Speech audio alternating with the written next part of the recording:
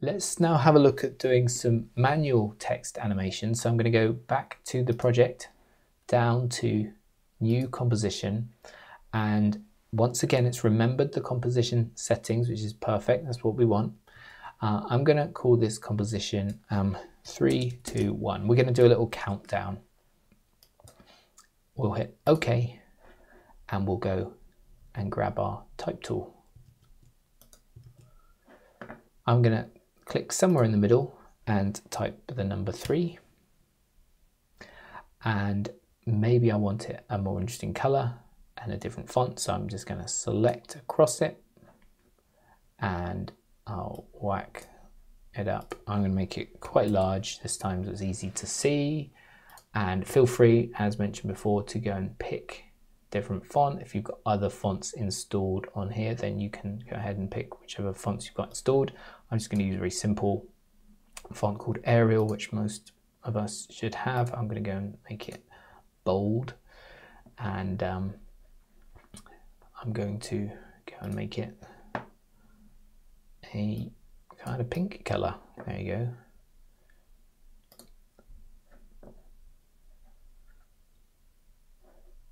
If I wanted to this time add a stroke to it, the stroke color is the second box, and if you click on it, it comes to the foreground. It has a red line, which means it isn't currently not using a stroke.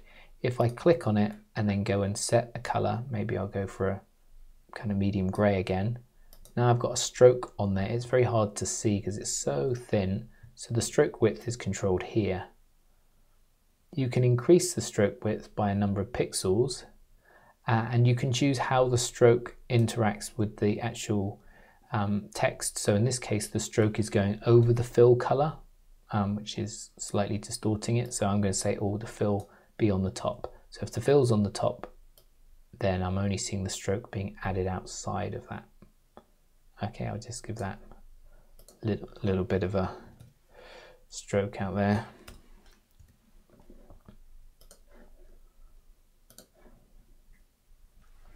Okay, there's my text. Another way to center things up is in the window menu we have align tools.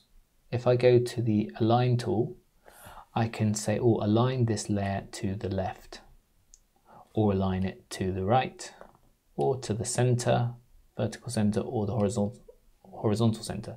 So I'm going to pop it there.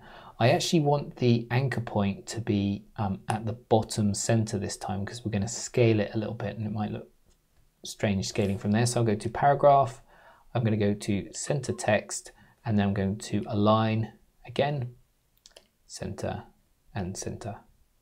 Okay, so that's now my text is centered.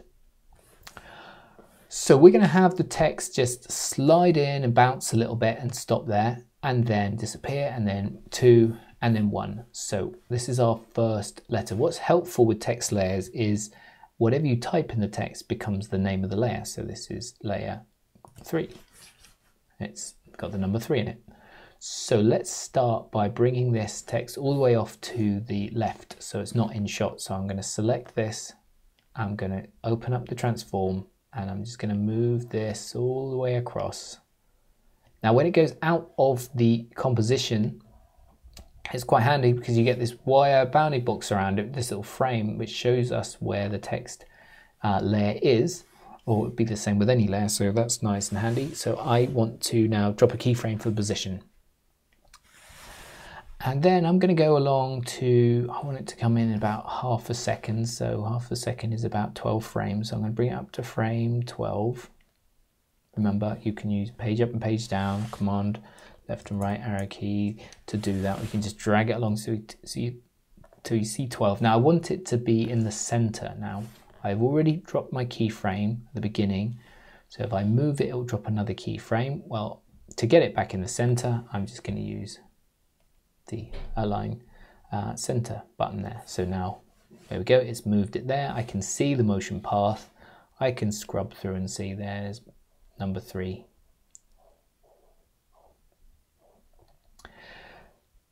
Now if I play this back, it's very linear movement, but also it's just straight and it's not particularly interesting. And usually with animation, it's more interesting to exaggerate things, or in this case, we want to create something known as overshoot. So I want the number to go too far and then bounce back. So actually, although it's taking half a second to get to its final destination, I'm going to go back a few frames. I'm going to go back to, say, frame 8, so it's, say, 2/3 through the motion. And here, I'm actually going to just move it even further. I can see that's the end frame there. I'm actually going to just move it so it overshoots that a little bit. And so now I've dropped a 3rd frame, so it's going from A to B via here. So if I bring the work area down, let's just focus this down to just a few frames, maybe 25 frames for the time being. Zoom in. If I play that back, now I've got this little bounce. It's kind of hitting an invisible wall there. And that just makes it a lot more interesting. Now, because the first frame is not in shot, there's not really any value of me having it as an easy ease keyframe. And because the second frame here, I want it bouncing, like we had the bouncing ball, I don't want that to be easy ease. I don't want it to cushion down. But this last frame here, rather than suddenly stopping, I'll just have it easy easing. It's quite fast, so it will be very subtle. We might not notice it too much, but I'll right click on the 3rd keyframe assistant, easy ease, and now play that back. That's just sliding in and stopping a little bit nicer. So that's my first number appearing. It doesn't need to stay on screen very long because a single character can be read very, very quickly. So I'll go to frame 20 and I want to start getting rid of it. So frame 20, I'm not going to move its position. Sometimes it's more interesting to have something appear one way and disappear another way. So I'm going to go to scale this time. I'm going to click on the scale stopwatch, and then I'll go along maybe 5 frames. So I'm at frame 20. Again, it doesn't matter exactly. You have to be exactly the same frame numbers I am. Play around with the frames. You'll get a sense of how the timing works. Larger number of frames, the slower the movement. Closer the frames are, the faster. So I'm going to go 5 frames to frame 25, and eventually I want the number 3 to just disappear, so it's scaled down to 0. But before it does that, I want it to scale up. So I'm going to say maybe scale up to, or let me go up to say 120%. So it's going to get bigger, and then I'll go another 5 frames, 1, 2, 3, 4, 5, and then I'll have it come down to 0. Now, when you've got general scale control like here, if I scale it, if I drag it down, look what happens when it gets down to 0. Ooh, it goes to minus, and then it's kind of flipping it on the horizontal and vertical axis. So it's now upside down. That can be useful if you want to flip something or mirror it. In this case, I want it to be 0, so I just type in 0, hit return, and now that's disappeared. If I now run that through, it's going to get larger, and then it's going to get smaller and disappear. Let's bring the work area out a little bit further, out to frame 50 now. If I play that back, 3 slides in, and then it scales up and down.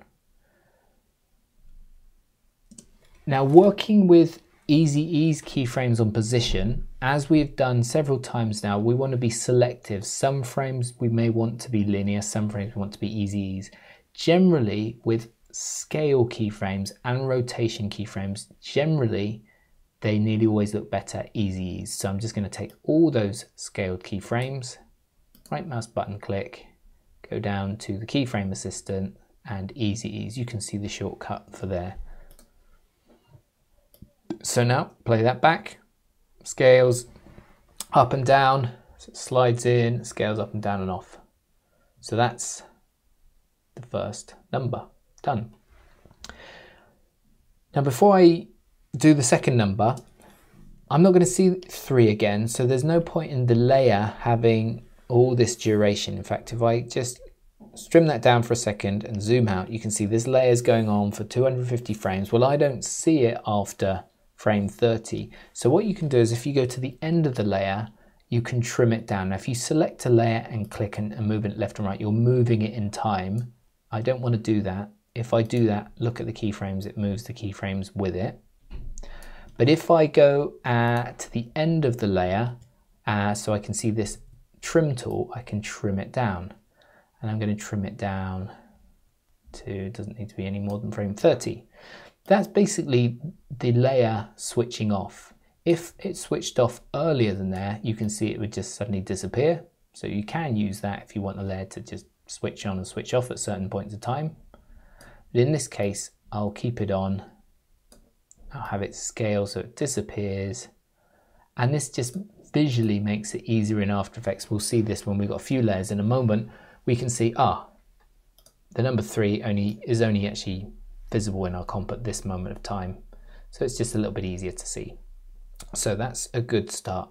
What we want to do now is duplicate it. So I'm going to take the layer, and of course you can go up and edit, copy and edit, paste, but After Effects has its own option to duplicate, which is really useful. You can duplicate layers, you can duplicate comps, you can duplicate lots of different things just using the duplicate button or the shortcut Command or Control D. Very useful. I'm going to duplicate it. Now, interestingly enough, when you have a layer that has a name and a number at the end of the name, it incrementally names it. So this was called layer 3, so it's just, I'm going to call this one layer 4.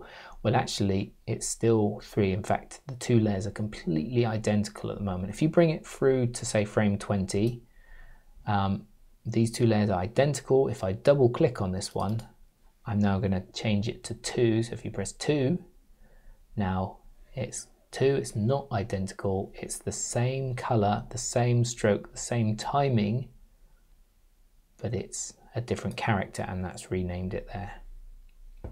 So that's 2, but I don't want 2 to start at the same time. I want it to be offset. I want to move it back. I'm not sure how far back I want to move it. I might want to move it 15 or 20 frames, something like that. So just go ahead this time and select the layer, so not trim it, but this time select the layer and move it back so it starts later. And now if you play back, you have your first number and then your second number, and just keep sliding it around until you get the kind of offset you think works best.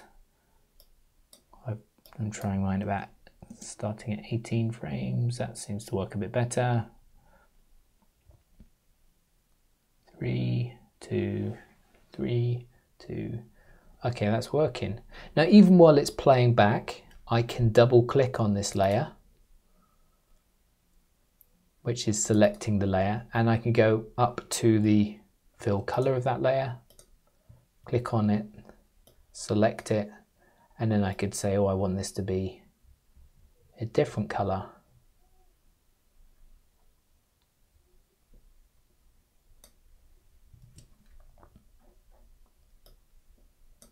Okay, so it's even previewing it. I've got preview on, it's previewing it while it's animating it. Again, slightly may depend on your system, how well that copes. But now I've got 3, 2. I've not had to do all the animation again. I've just duplicated the layer. When you duplicate a layer, it duplicates the effects, it duplicates the timings, it duplicates any properties you put on there like masks. So in the case of the text layer now, I've just had to rename it and change its color and offset it. So if you've got that done, have one more go at that. Select the layer that's called 2, and I'll press Command D or Control D on the PC to duplicate that again. And provided you could see that layer, don't do it when it's off screen, it'd be a bit harder. Provided you could see that layer, then double click on it, type 1, and then most likely you're going to want to change its color again and offset it again. My previous one I'd offset 18 frames, so I want to offset this another 18 frames. You can sometimes add in numbers here as well to make your life a little bit easier. Sorry, 18. I can go up to 36, take me over there, and move this to start at 36.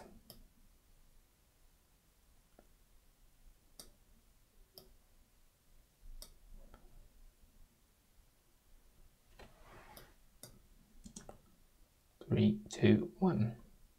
3, 2, 1.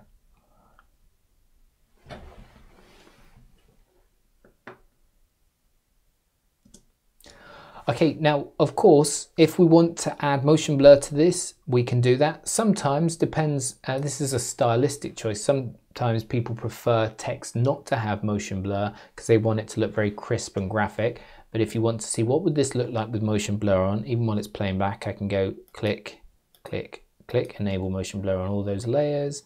Now you can see there's definite smooth blur to it as it swipes in, and it's also going to be scaling, doing a blur on the scale. So in this case, because it's scaling from the anchor point down here, most scale movements happening at the top. So that's making the whole animation a lot smoother.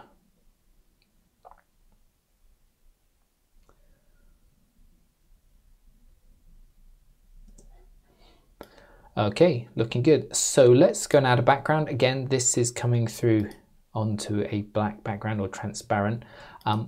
If I were to export this as a normal video file, it would just export with a black background. If I were to export it as an image file that contains an alpha channel transparency information, it would retain that transparency information. Then if I bring it into some other editing application, then these numbers would appear on a transparent background, and that's very useful if you're doing things like lower thirds or titles that are supposed to go over video. If you're making elements that you want to be used in an edit, then that's valid. In this case, I want to put it onto a different background. I want to put it onto an image. So let's go up to File, Import File, and let's go into a Stills folder, into Textures. I've got a couple of different textures in here. Let's go and use this one, Blackboard, and open that. That comes in here, and I take the Blackboard image and I'm just going to drag it beneath the other layers. So there we've got our letter, or our number, sorry, appearing on the Blackboard.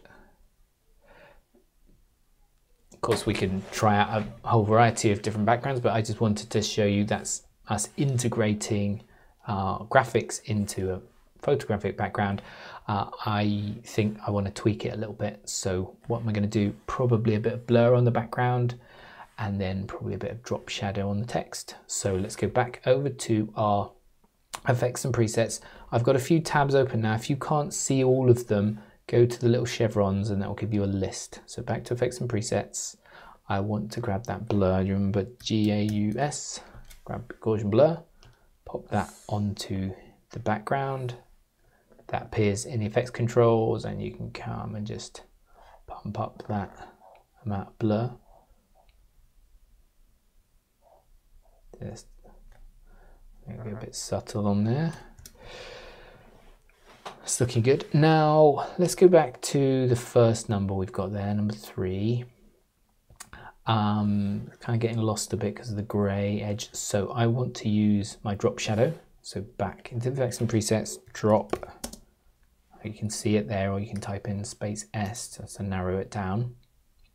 And I want to put this onto the number 3. If I'm careful, you can see it looks like it's found 3, but again, be careful because you might think it's on the right layer and it might put it on another layer that's in the same place.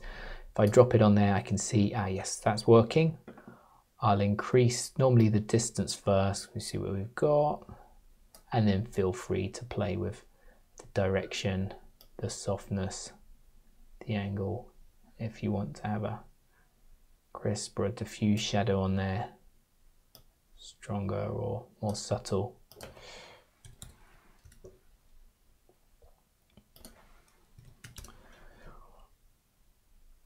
Okay, now that drop shadow is on the layer, and you can see it's also taking the animation on it. So the text layer, you can see the effect happens prior to the animation. So wherever the layer moves, the drop shadow moves with it. That's handy. Now, because I've customized the drop shadow here, if I go to layer 2 and start again, I'm going to have to use the same settings and again with layer 1. So much easier if I select layer 3 and go to drop shadow. If I select it up here, I can go to copy. What that's going to do is it's going to copy not just the effect, but the settings that are in the effect. And now, if I go perhaps to my second layer, select layer 2, and just go edit, paste, it's pasting just the drop shadow with those exact settings onto layer 2. And layer number 1, edit, paste again. Once again, it's pasted the exact settings. Now, if I wanted to, I could customize them and say, oh, actually, by here, I'll make the shadow a little bit paler. So that it's very customizable. They're not linked, but that just makes it easier. If I set up an effect setting, I can just copy and paste it onto all the layers very, very easily.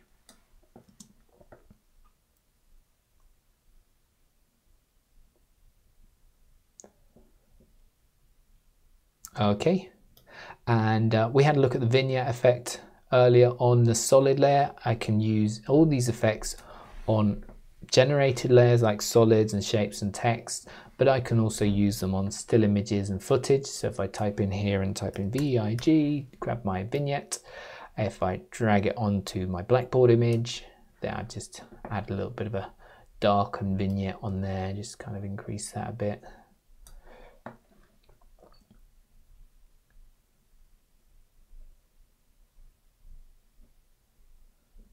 So there we've got a number counter. Our text is animating 3, 2, 1. We've got a photographic background in there. We've used our motion blur. We've got our drop shadow in there and our vignette on there. That again should be playing pretty decent back on your machine. But again, if you've got an older machine, it's struggling a bit, you can just turn off the motion blur effect to speed that all up. That's using keyframes on text layers, combining them with backgrounds, and being able to duplicate elements like the layers makes it much easier, so we don't have to do all the work again. Being able to copy and paste effect settings and keyframes just makes working in After Effects so much faster. So that's having a look at shape layers and text layers and solid layers.